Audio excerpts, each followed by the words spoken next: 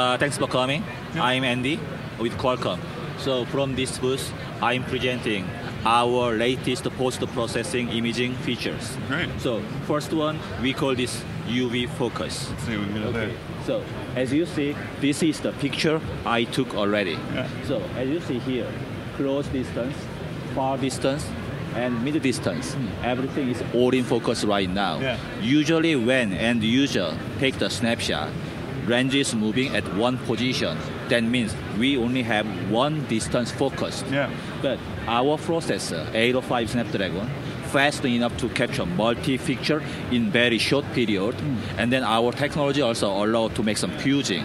So basically, multi-capture with different lens position, and then we can make this all-in-focus image. Yeah, that's amazing. Like it's so sharp. Yeah, and then even after taking this picture, we can change. Oh, you can refocus. Yeah, focus position like this. Yeah. So we can call focus on demand. That's amazing. That's Yeah. like the Litro camera. Yes, Litro camera already have this feature out there. But as far as I know, Litro camera is using some special hardware. Yes, it's quite large. Yeah. Yes, but our feature is purely software running on our Snapdragon hardware device. And then it allows manufacturer just to enable this feature without any additional special hardware. Really? Yeah, that is also amazing thing. Yeah, so they can use their standard camera modules that they're using now. Just like this, one smartphone camera can enable this feature. It will be no problem without any additional hardware. So when is this going to come to market? When are we going to start seeing it? We are working our lead customer very closely, but commercialization schedule is up to their. Microsoft? Are they going to? Sorry, I cannot tell That you. wasn't a deal going down? Yeah, sorry. Yeah, Okay. yeah. But probably we'll see it in tablets, smartphones. Yes, tablet, smartphone, real time soon. I believe so. Great, great. Yeah. And what about, like, this would go good in compact cameras too? Are you talking to camera manufacturers at all? We also talking to camera manufacturer like the other Nikon, Canon, Yeah. but we are still at the little early stage, so I cannot comment what is being going on with Right. those camera vendors. Sure. But right now we are focusing all the smartphone and the tablet manufacturer like the Samsung, LG, GT, Huawei. Yeah. So they are working us very closely, especially with this kind of the other very promising our latest feature. Well, this is amazing. That's the camera everyone has now. Yes, No yes. one really has a compact so much anymore. Yeah. So. Another feature I can show you Sure, yeah. is Chroma Flash. We call this Chroma Flash. Okay. Oh, this wow. this feature Yeah. is to eliminate any side effect with flash firing. Okay, this is one example. Let's say I'm in the fancy restaurant Yeah. with my girlfriend. Yeah. So it's dark.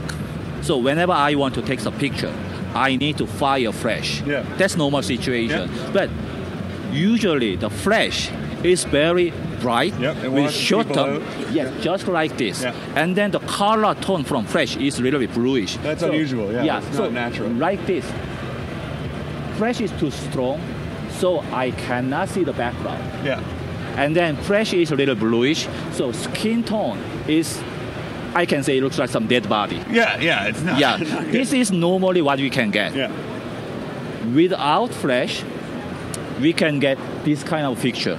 I can see everything, but Yeah. in general, it's pretty dark. Yeah. So when we run our Chroma Flash, we are taking flash on Yeah. picture and flash off picture Yeah. very fast, and then fusing these two, and then we are making this kind of the final output. Oh, wow. So more natural color, Yeah. more natural brightness, and then even we are seeing background like this. Yeah. Okay. And that's happening so fast you're not even noticing Yes, it. Yeah. yes. End user may not notice about this one because they just see, oh, flash is fired, and then oh, it's much better, Yeah. just like this one. They don't need to notice about the other no flash image is taken because our processor is so fast and then fast enough to take those two shots within couple. Seconds? No, not a Milliseconds. second, couple milliseconds. Yeah. Yes. Amazing. Yeah. Another good example for this Chroma Flash is Tangerine. So here's the final output. And then this is normal picture we are getting from the flash firing. Yeah. See this area. Totally washed out. You can't even... Totally washed out. And then I cannot see what characters, what text is inside. No fresh image. Yeah, I can read it. But again, everything else is... Yeah, everything is very dark. So when we do fusing these two input, we are not just considering brightness and then the other color. We also considering some text information like this, and then we are making this text visible as much as we can. That's awesome. Yeah, this is like I'm a photographer sometimes as a journalist, right? And usually you're using expensive post-processing software, like Lightroom or something. But you accomplish the same things if you have a raw file, which is a huge file. You've got to work through that, right? But you're doing it on a smartphone, like this. Yeah, just like this. Without any user input. Less than a second. Yeah. That's amazing. Do you keep the originals? Like, is it non-destructive? Oh, yeah. It is up to the other manufacturer. So we are selling our technology. Yeah. We are not end product maker. Yeah. So we sell our technology to the other all the worldwide manufacturer like the other LG, Samsung, and then Huawei. And then depending on their use case, they can create their own scenario. For example, after this picture is taken, they can just show the good one. Final one, or they can show this final one and then fresh one together. So end user can select which one is good to save. Yeah. Great. Awesome. Well, Okay. thanks very much. No problem. Thanks for coming. Yeah. Chris, what do you think? That looks really good. That's really impressive stuff. Yeah. I think we should use that in the CBE line of smartphones and tablets. When we launch Our CBE, own Chris from Darrell OEM. Electronics. Yeah. Let's license that. Let's make that happen. All right.